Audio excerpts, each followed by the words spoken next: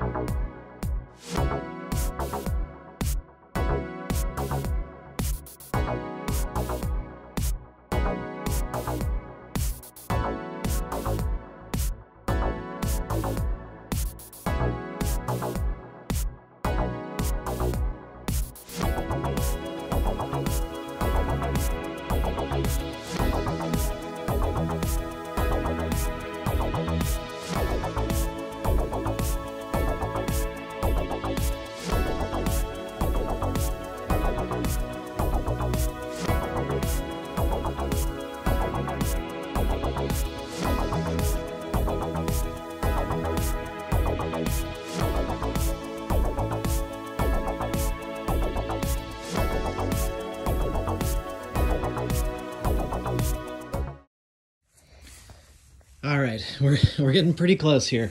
I have all of my parts in here except the rear hatch. So I have the T-tops here all masked off. I have both bumpers in here, just barely. I ran out of room real quickly. I didn't realize. I thought I had like way more than enough room, but it's actually going to be pretty crowded in here. But I think I should be able to get around everything, so I think we're looking okay. I might have to move that guy crossways. We'll see about that. And I have my air filter set up right there. So that's going to be my double filter plus a thing I'll be able to regulate the pressure with. So that's pretty convenient to have that right there.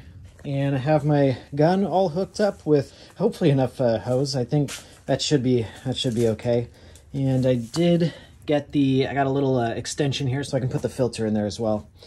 So next I want to set up my vent fan. So I think I'm going to put a couple of filters on this guy to filter out the dust from the outside. But I definitely do want good airflow. So I think I might actually pop the cork in the garage a little bit too, so we can get airflow out of here. Because I know that obviously I will have a respirator on, but it's still probably a good idea to vent as much out as possible. And I know that paint fumes can be explosive, so that's definitely a reason to keep this thing ventilated as well.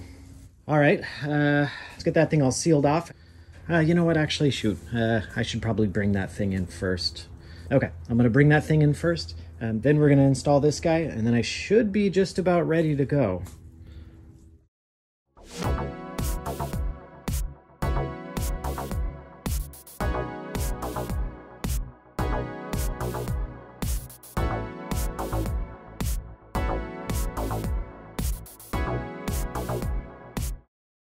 All right, before I completely seal this thing off, I do want to hit this thing with a little bit of primer.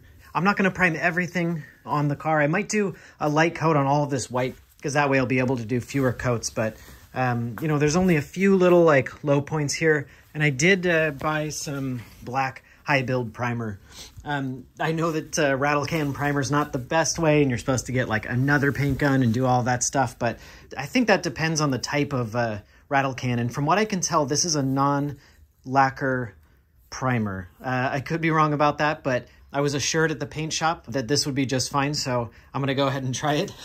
Hopefully this isn't the big mistake I make. I think it'll be okay, and I'm going to use very little of this. So, you know, just for spots like where the plastic's showing through and, you know, a little bit of build on this guy right here. I'll sand this stuff down afterwards, and then we'll lay on that first coat of black paint.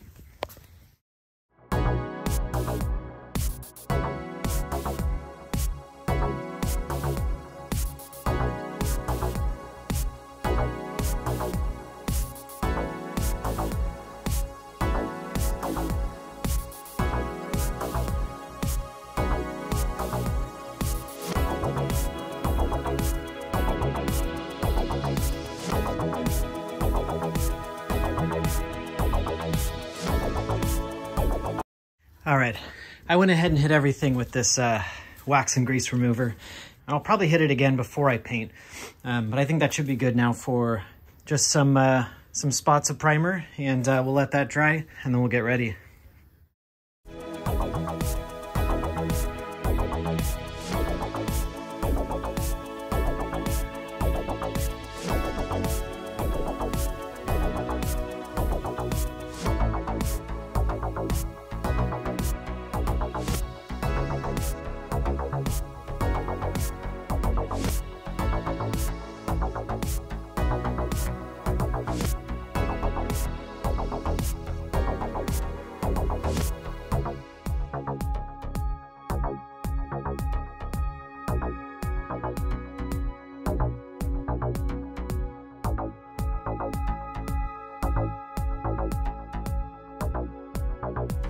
All right, I've got this thing fully sealed now.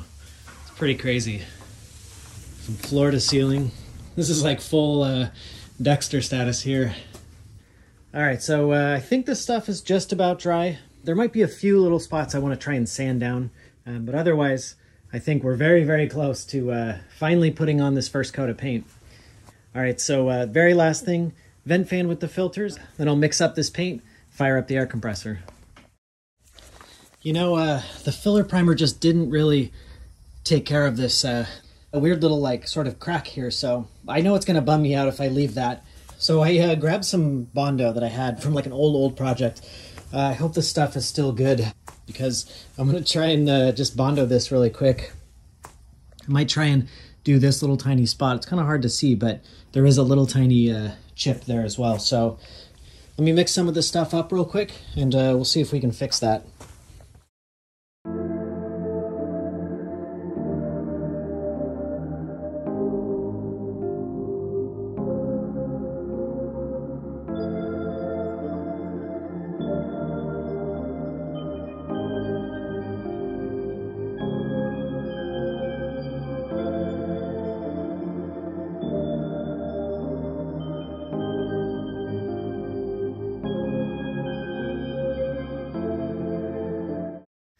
All right, we'll let that dry for about 30 minutes, and we'll sand this stuff down, and then, then I'll be ready to paint.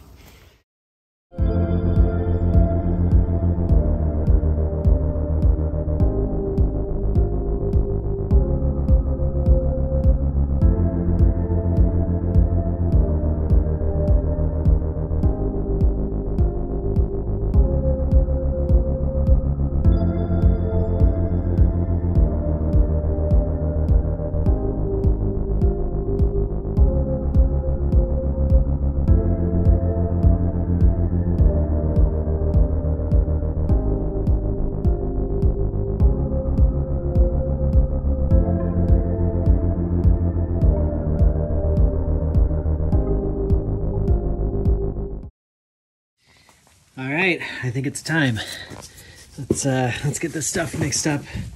We've got our paint here, activator, hardener, I think, and this would be the kind of like the paint thinner reducer or whatever. So the recipe is 4:1:2. So 4 parts paint, 1 part hardener, and 2 parts thinner.